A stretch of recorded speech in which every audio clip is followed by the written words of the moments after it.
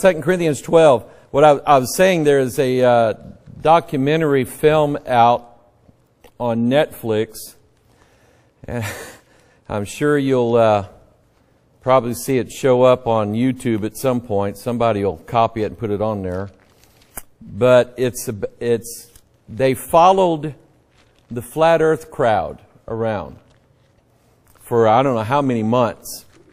And it's amazing that these people were so eager to get their face on camera that, and I don't know how the film crew did it, but they must have made them feel very comfortable with their presence there, because they actually tried some experiments to try to prove just how flat the earth was, and that everybody's believed a lie all their life and so on. Their idea is that it's like this pizza-shaped thing surrounded by this glass dome, which the Bible doesn't say anything about. So anyway, the idea is that the earth doesn't move at all. It doesn't rotate, it doesn't go, nothing like that. And there's different ways that you can prove it or not prove it. So I don't know how they did it, but somebody on the flat earth side coughed up a $20,000 gyroscope, a laser gyroscope that goes into these big commercial airplanes, thinking that the gyroscope would not show the earth's movement. I want to know where the $20,000 came, because it's not like you can, once you're used it, you can sell it on eBay. Because who goes into buying $20,000 gyroscopes on eBay? But anyway, the idea is, if the earth is a globe and it turns once every 24 hours, then that measured out in hours is about a 15-degree turn every hour. So they set the gyroscope up, and that's exactly what it showed, was a 15-degree turn in an hour. And they went, oops. So they actually had them on film discussing how they have to cover that up and not let that piece of information out, because it proves them wrong. Yeah. So anyway, I've been saying that all along. The Bible doesn't teach it. Amen? You never read, come on, you never read in the Bible that the earth is flat. Didn't read it. All right. That's part of 2 Corinthians 12. Discord. Seeds of discord. In the book of Ecclesiastes, Solomon gave out, I think it's Ecclesiastes or Proverbs, 7 things that are an abomination to God. And out of all the things that are an abomination to God, the 7th one, not at the end of the list because it's the least, I think it's the most prominent one: he that soweth discord among brethren. And what you'll find out, there is always somebody who is jealous of your friendship with somebody else. I mean, that stuff went on in high school. That stuff went on in grade school. But some people never grow out of it. And they always try, no matter who it is, they always try to break people apart for whatever justification they have. But that's their purpose in it. And remember something that Jesus taught us, that our strength, or one of our strengths, is, Jesus said, they shall know you by your love for one another. And he said, and when they accused Jesus of casting out devils by the prince of devils, Beelzebub, Jesus said, if a kingdom or a nation be divided, or a house be divided against itself, it cannot stand. Now, one of the things that was always interesting to me is that in Daniel chapter 2, when Daniel was reading Nebuchadnezzar's dream and he had the 4 kingdoms, the 4th kingdom was part of iron and part of clay. Well, anybody with any kind of brain knows that if the foundation isn't solid, then the rest of the house is not solid. And so even though the foundation was part of iron, it was also partly made out of clay. And because of that, and he specifically says in Daniel chapter 2, it is divided against it is a house or a nation, a kingdom that is divided against itself. And we know then that that in part is what brings about its downfall. Because we see the stone cut without hands that comes and crushes the feet of that image that Nebuchadnezzar saw, and it falls to the ground. So that's all of the kingdoms of the earth at the end of this age that are going to come tumbling down. And the devil then and his people will seek to try to break up people's relationships. I see it all the time. Know that we have enemies that are against us. They don't like us because of what we believe. They don't like us because of who we are. And it's amazing that while there is a move to try to unite all of the religions of the world into one great melting pot, the exclusion is those who still believe the Bible to be the Word of God.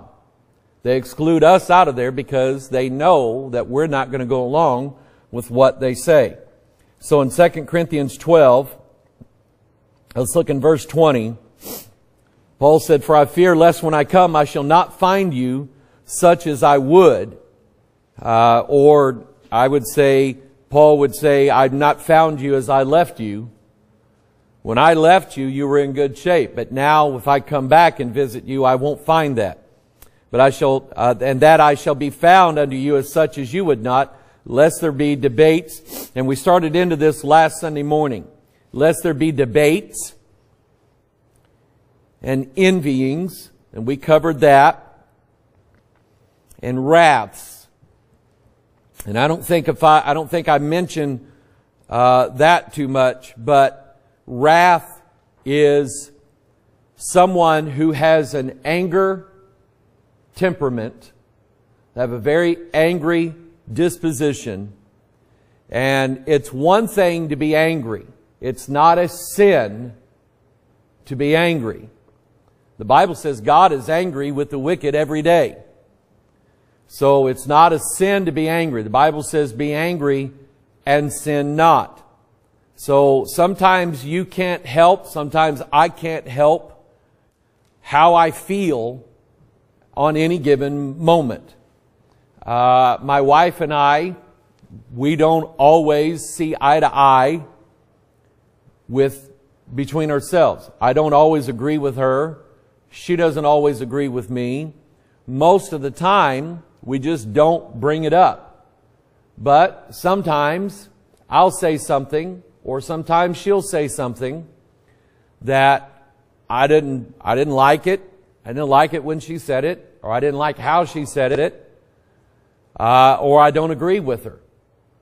And from time to time, because she said it, I'll be angry. And we made a deal years ago, and it's still in place, that if I didn't like something she said, more than likely, because I don't like to argue. Everybody write that down. Mike Hoggard does not like to argue. So if you call here looking for an argument out of me, I won't do it. Because I won't even argue with my wife. And I love her. But I just don't like to be on the phone with people arguing all the time. I'll say what I say what I think. I say what I think the Bible says.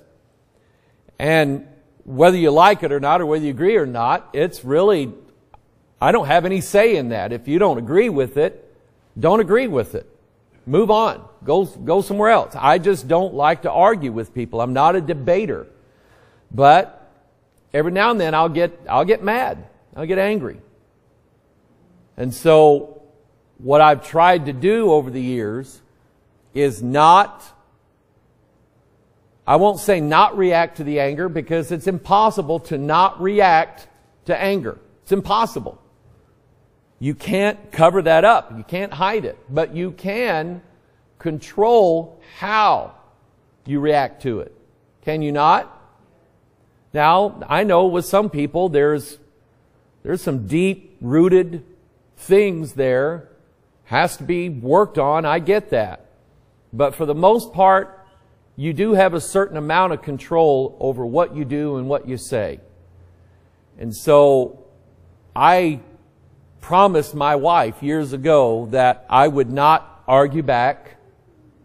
I would not yell at her. I'd not try to belittle her. I would just keep my mouth shut.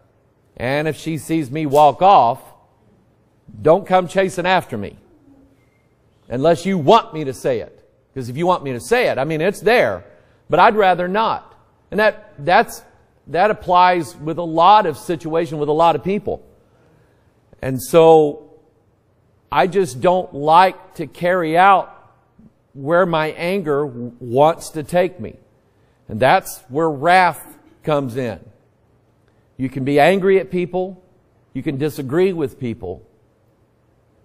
But some people want to inflict harm on others because of that anger or because of that disagreement. They want to act out on that. They want to say things that are mean, deliberately mean. And not just truthful, mean.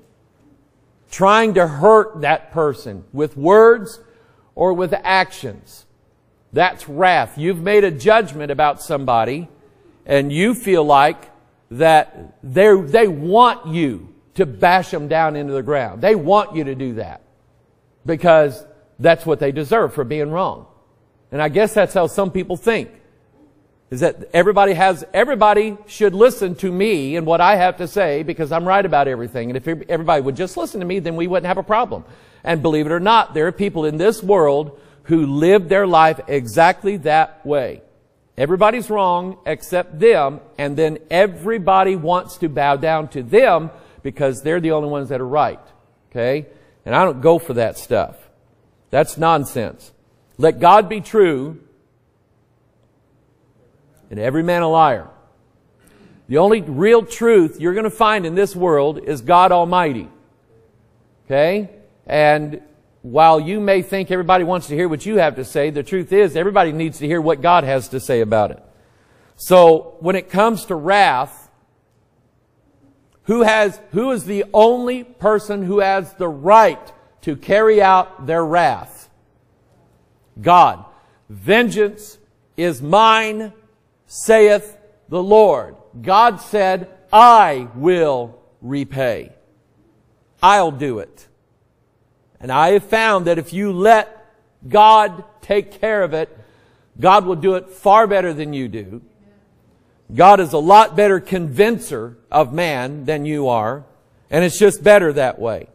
But all of these are things that drive people apart. Strifes. Again, there's somebody always wanting to pick a fight. Always wanting to have things their way. Always trying to jockey for position.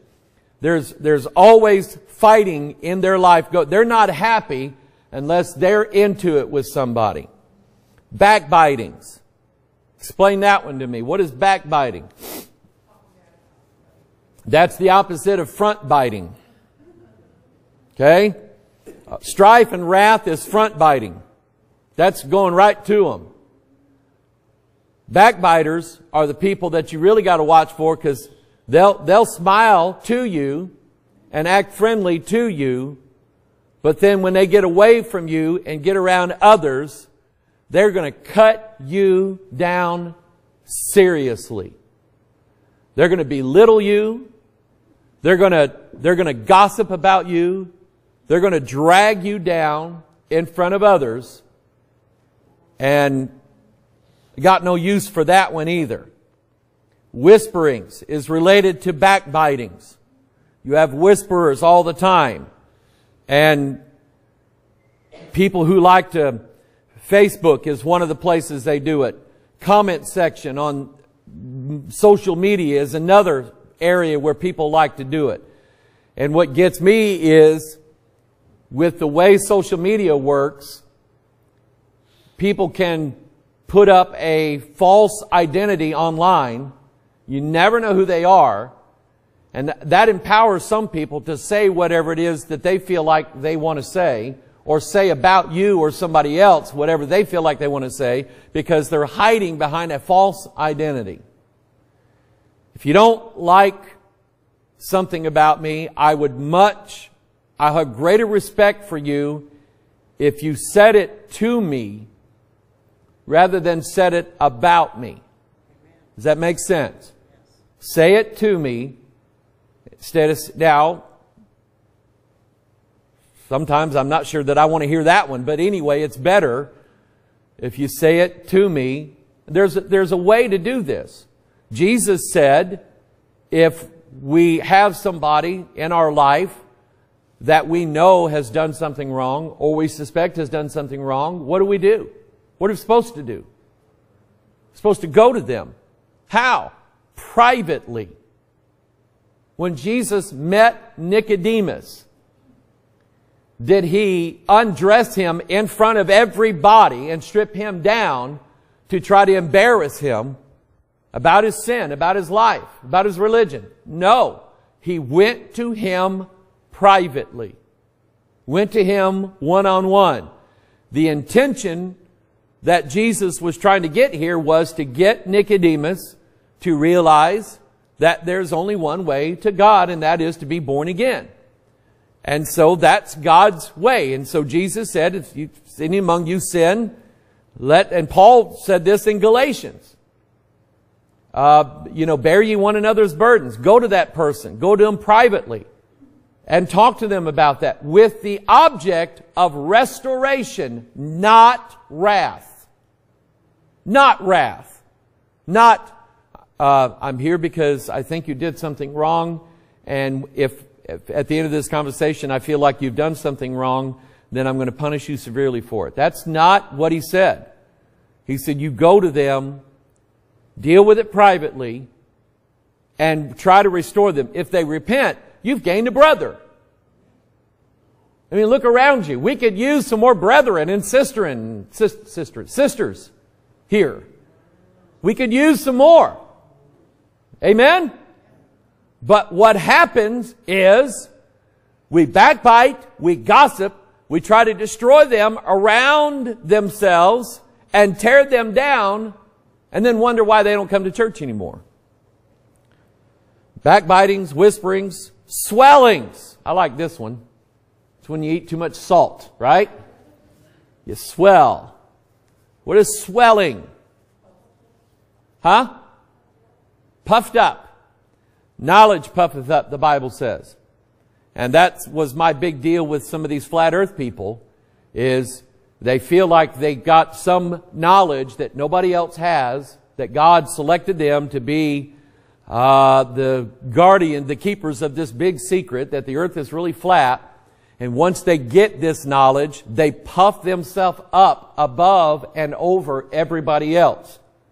And then if you don't agree with them, they don't try to work with you to try to, convince you by giving you proof.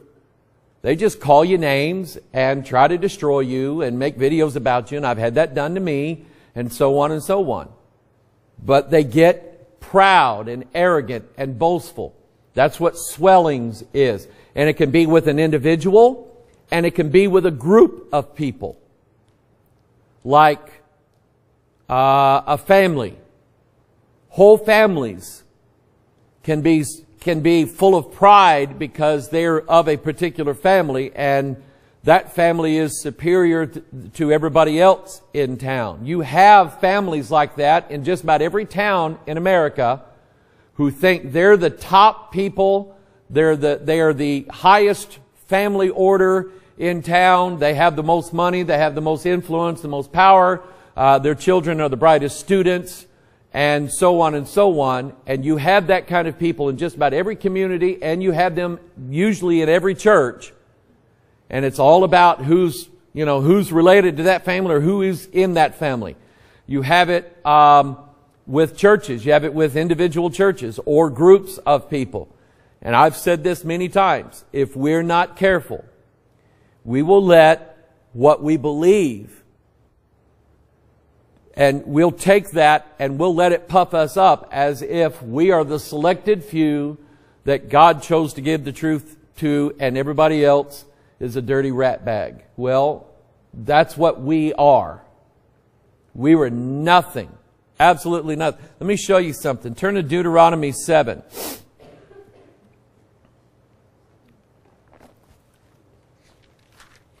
Deuteronomy 7. God explained it to Israel, why He selected them. If you remember, the Jews, by the time Jesus showed up, the Jews were puffed up against everybody else, even though for the past 400 years, or beyond that, they had been in exile. God had let the Babylonians rule over them. God let the Assyrians rule over them. And now, by the time Jesus comes into the world, some of them had made it back into the area of the promised land, Jerusalem, Israel, the land of Israel. But they were still under Roman dominion. They still had Roman rule over them, but they were puffed up over who they were. And when John the Baptist came along and was preaching his repentance, the Pharisees came out to hear him preach, because everybody was going out to hear John the Baptist preach, and they were going to confront him because they were saying, "How dare you say these things? We be children unto Abraham." And you remember what John said? God is able of these stones to raise up children unto Abraham. Well, that's what He did. We're the stones that He raised up. We're the people who were nothing. And that's what God did with Israel. Israel was so puffed up about who they were. They were the select people of God. They were the people who saw the miracles in the wilderness. They were the people who saw, and heard God's voice at Mount Sinai. The law was given to them. They were the people who saw the Red Sea parted, and they ate manna for 40 years. But if you go read all those stories, every day Israel was coming up with a new reason why they were mad at God. And it was a constant fight between God and the Israelites. So they puffed themselves up. And to this day, they still do it.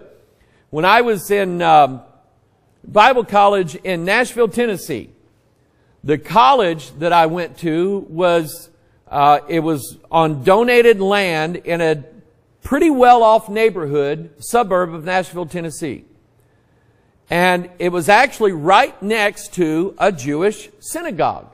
So there were quite a few rich Jewish people that lived in that area, because when the Jews go to the synagogue on Saturday, from what I understood, they walked, because they couldn't go a certain distance on the Sabbath day. So in order to get to the temple, they all lived in that area. And I was told when I first got there that, on Saturday, get up, see them walking through our campus over to this synagogue. And I said, "Oh, okay, well, maybe I'll try to talk to them." They said, "Don't bother, because they won't talk to you." Really? Why? We're on the same team, aren't we? Not according to them. They did not, and I did. I was nice. "Hello, good morning." And I barely got an eye from these people. They didn't look at me. They didn't talk at me. They minded their own business and walked to the synagogue and walked back home. And they didn't like this little Baptist college next to their temple, next to their synagogue. They're puffed up to this day against anybody who's not a Jew. Now here's what God had already said to them back in Deuteronomy 7. In verse 7. "The Lord did not set His love upon you, nor choose you, because you were more in number than any people, for you were the fewest of all people. But because the Lord loved you, and because He would keep the oath which He had sworn unto your fathers, hath the Lord brought you out with a mighty hand, and redeemed you out of the house of bondmen from the hand of Pharaoh king of Egypt.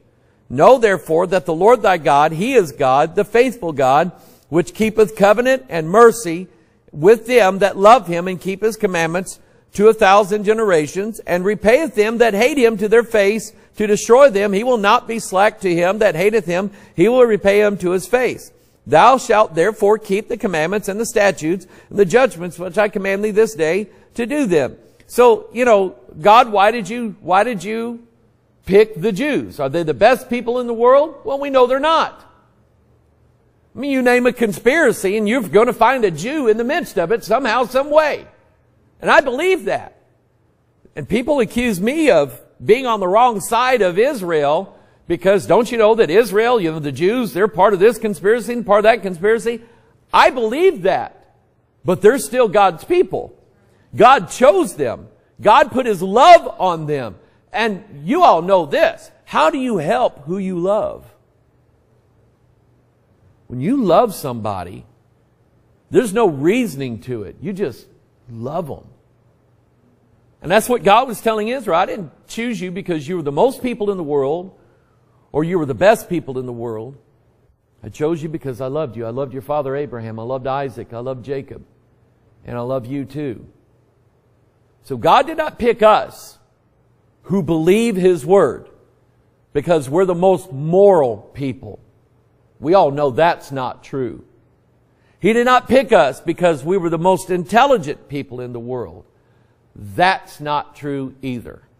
I struggled with Algebra 1 in high school. Did not do well with it had it not been for I knew a little computer, and so I took Algebra 1. And after that, I wanted nothing to do with it.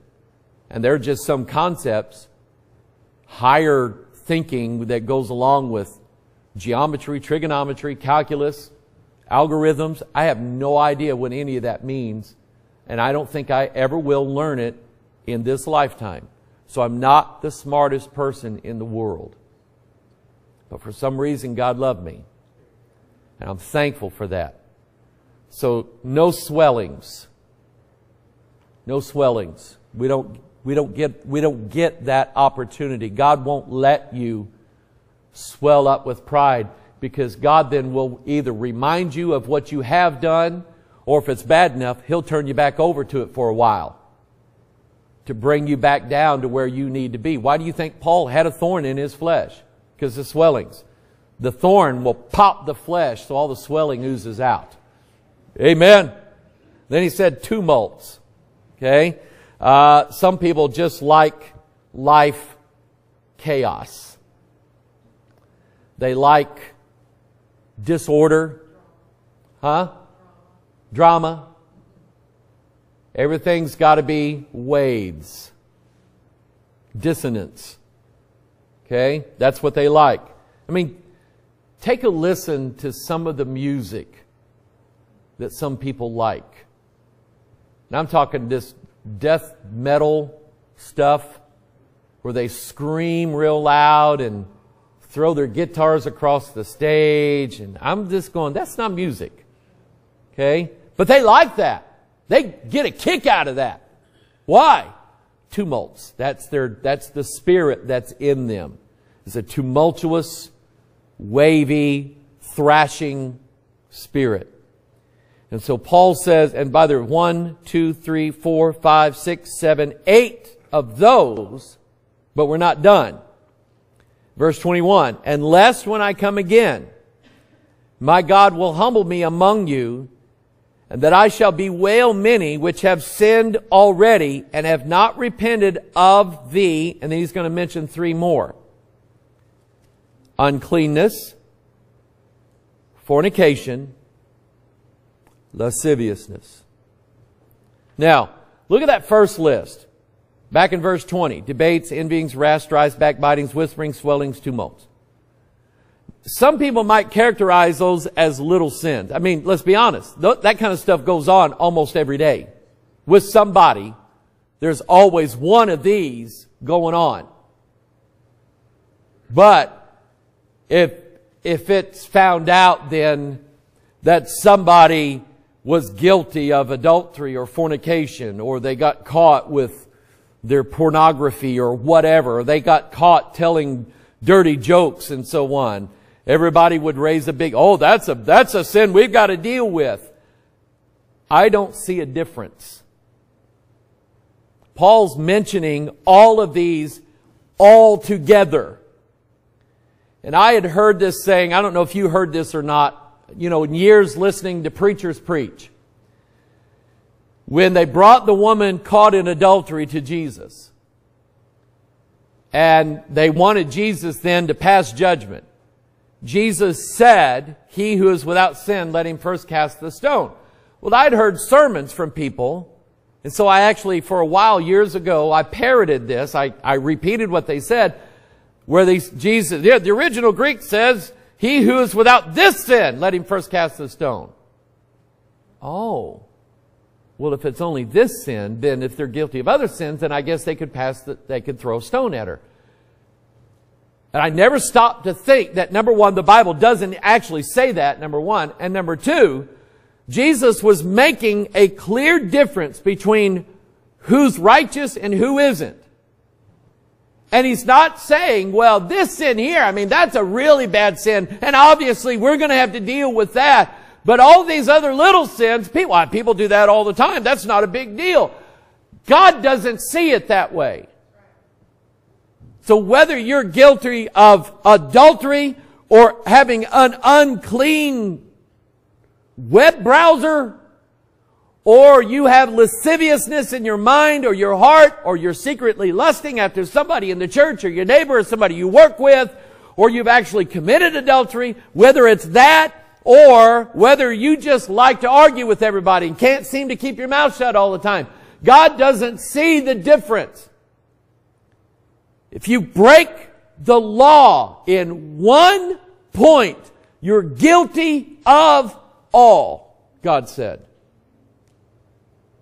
Because when He judges sinners at the end of their life, there may be somebody who stands before God who could say, "I was faithful to my wife for 40 years and never looked at another woman." They might be able to say that. But does that mean then that they can go to heaven because they did have all these other sins in their life, in their background? When Buster Montgomery came to us years ago, and we just fell in love with this man. He just seemed to be a decent man. And his wife, sweetest woman we've ever met. And we just thought he was a good guy. 77 years old, World War II veteran. I love the guy. But he came to me after about a year and a half of coming to church here. He came to me and asked me, "I don't know if I'm going to heaven or not." The man had never been saved. And as good as he was, he realized he was lost and he was going to face the wrath of God. And God's all about timing. I get that. He was saved there in his house. I baptized him here. And it wasn't a year later that we did his funeral. Because he found out he had cancer. His cancer had come back on him right after that. But it doesn't matter how the world sees how good you are if you're guilty. And so if we count them all up here, there's 11 things here. And 11, that number always speaks of confusion. Always. It's based on confusion. Things that are 11 are always confused. Genesis 11 is when God confused the languages. When Hyun-Mi and I were talking in my office, she came by the other day. As she was talking, her English is good, but she has a Korean accent. And so some of the words, I had to ask her, "Can you repeat that back to me again?" Because I didn't understand some things she was saying. When Michael talks to me, every now and then, Michael, say that again. And he says it again, he slows down, then I can understand it. And I said, God did a really good job of confusing the languages. Because not only, even people from England that speak, sometimes we go, "What did he just say?" It's English, right? But they say it differently. And so God sent confusion down to this world as a curse, as a judgment.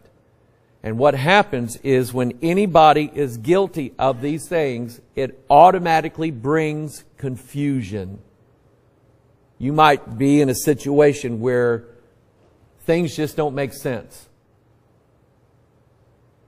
And you don't know exactly what it is, but what it is a confusing spirit.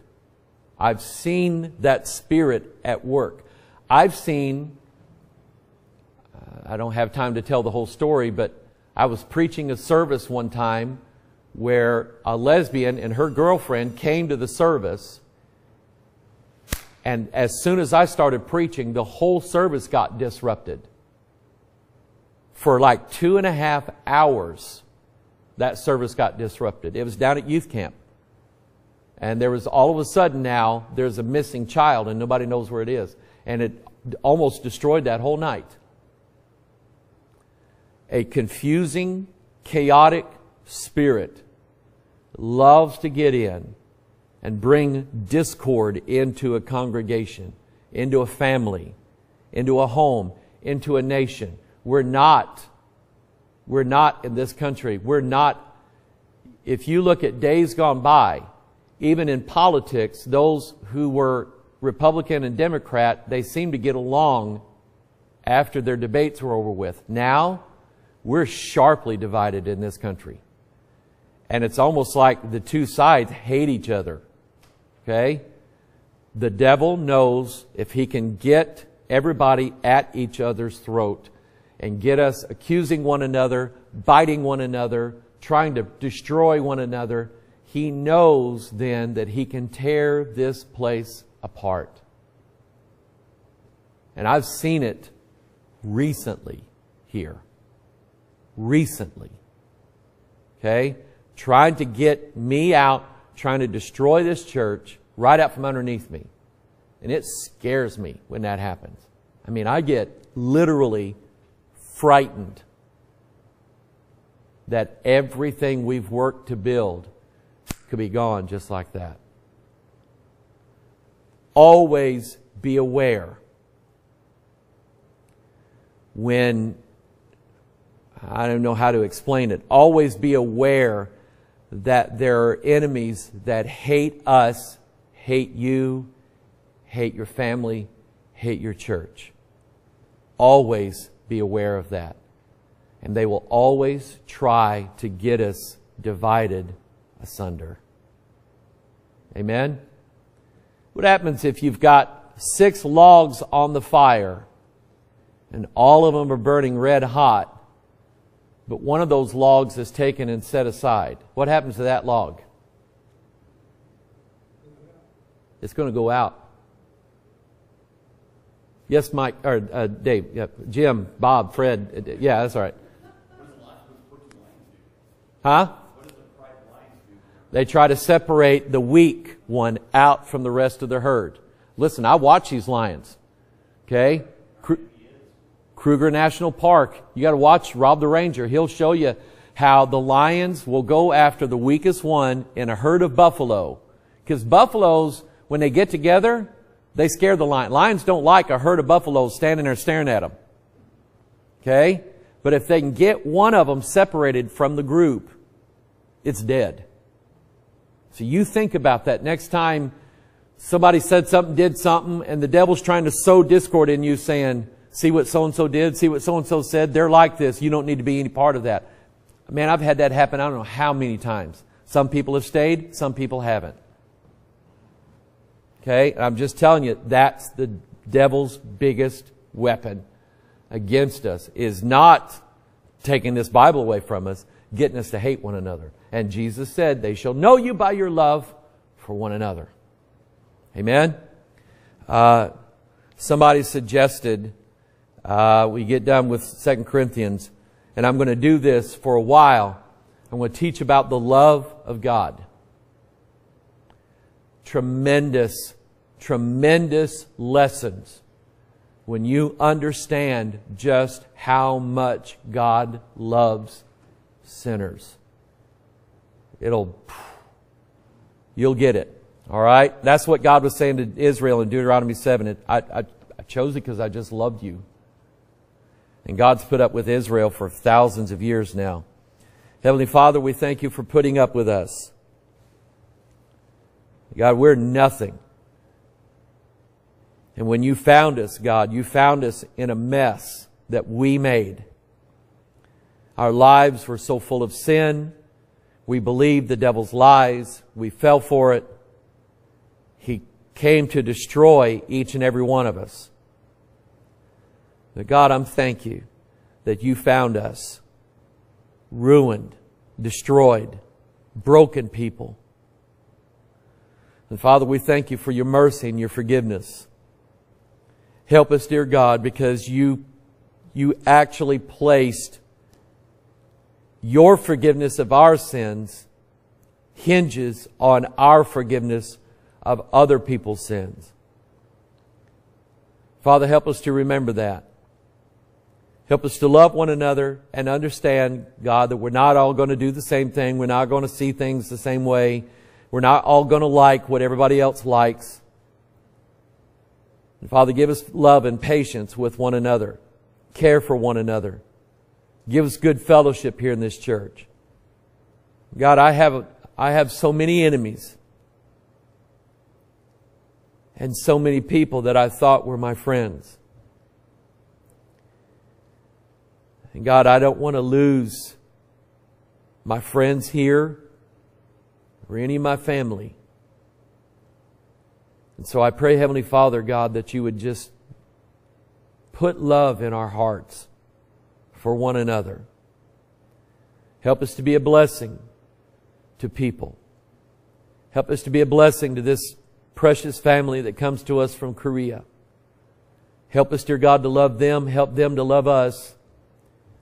And Father, we just ask for your forgiveness and for your grace manifested in our lives. Bless our fellowship. Bless your word, we pray in Jesus' name. And all of God's people said, Amen.